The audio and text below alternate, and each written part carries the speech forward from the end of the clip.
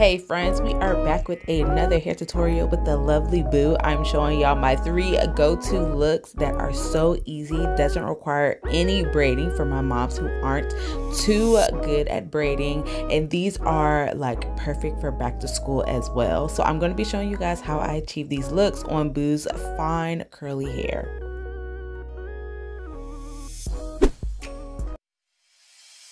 Before we jump into the tutorial, if you are new to our channel, please do not hesitate to hit that subscribe button and come and join the family. We would love to have you. And to all of my returning mamas, friends, and besties, hey sis, I hope you are doing good and being safe and blessed as always. So on this first style, this one is a go-to. Like literally I probably do this style on Boo at least 3 times out of the month. It is so simple, so easy.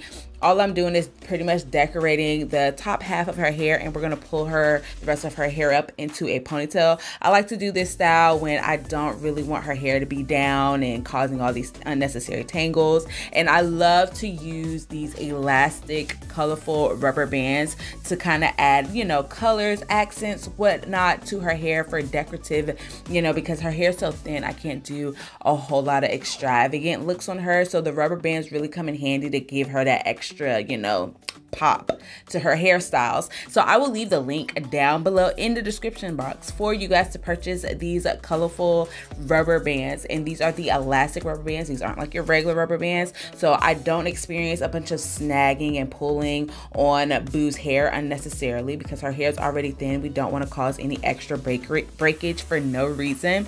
Now, disclaimer, these elastic rubber bands are not curly girl, thick girl hair friendly at all.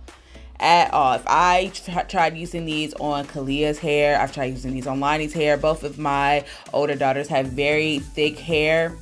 Absolutely a waste of time. They pop within a matter of hours, but on Boo they work. They really work. So I definitely suggest these for your thin curly girl in her hair. They're like the perfect accessory.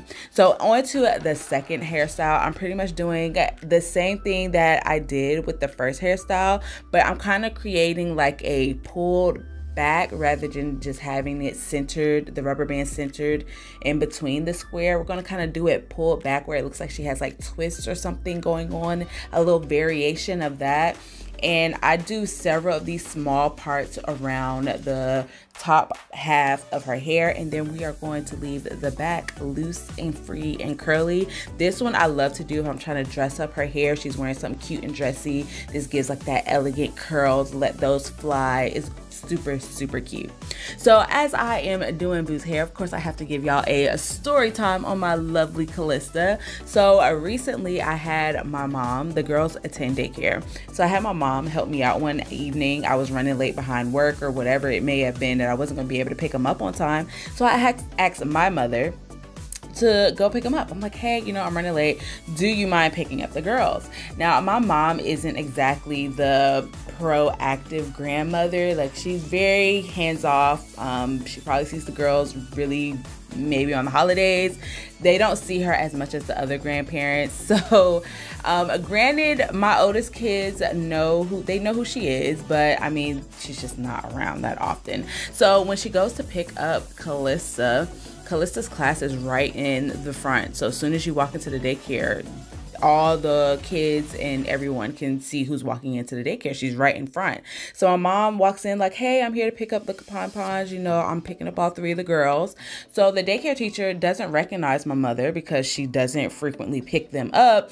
And usually they call me, and sometimes I send them a message and let them know, but that day I just happened to forget. So she turns to Calista and she's like, hey, Calista, this lady says she's here to pick you up. Can you, let me know that you know, this lady before I just hand her over. I want to make sure she's not a stranger to you. She says she's your grandmother. You know, you should recognize your grandmother. So Calista comes running to the door like, oh, okay, sure. So, she goes over and she looks at, my mom, and the lady's like, well, do you know her? And Calista, like, straight face and all, was just like, yeah, no, I don't know I don't know who that is. If I'm sorry to this woman.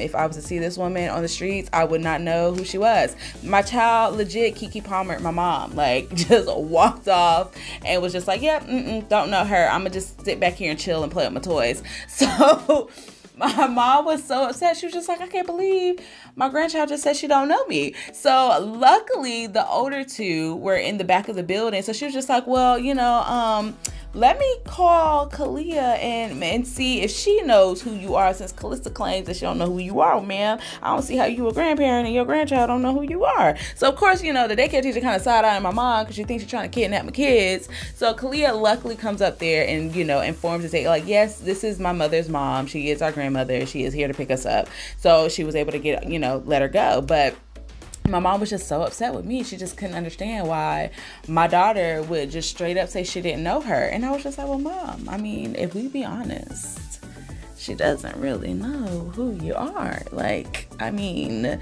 that's not my daughter's fault. That's you as a grandparent's fault that my child don't know who you are, because, I mean, she know all her other grandparents. I don't stop you from coming over to see your grandkids. I've never been that type of woman. So it just tickled me pink. I thought it was just hilarious. I felt like it was like a much needed like eye opener.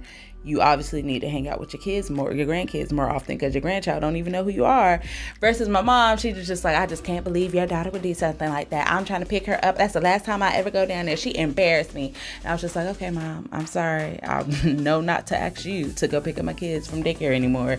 At least not pick up Boo, because to Boo, she is a complete stranger. I don't know who this woman is. She says she who? Okay, I'm gonna be over here playing with the Legos. Like, completely dismissed my mom, y'all. It was so embarrassing for my mother. So embarrassing. But anyways, we're gonna go ahead and conclude this hairstyle. So this one was a birthday hairstyle. I kind of want to like be a little fun with it. So I took the row, instead of doing the row in front of her head, I did it going down the middle and kind of divide into these pigtails. I don't know if this is cute or not. When I first did it, I was just like, God, this looks awful. But a lot of people were saying her hair was cute, so I'm assuming it looked good. They might have just been nice because they realized I tried. I don't know. This was my first time attempting this kind of style, but we're gonna throw it in this tutorial either way, because I mean, the colors on these rubber bands are just absolutely gorgeous.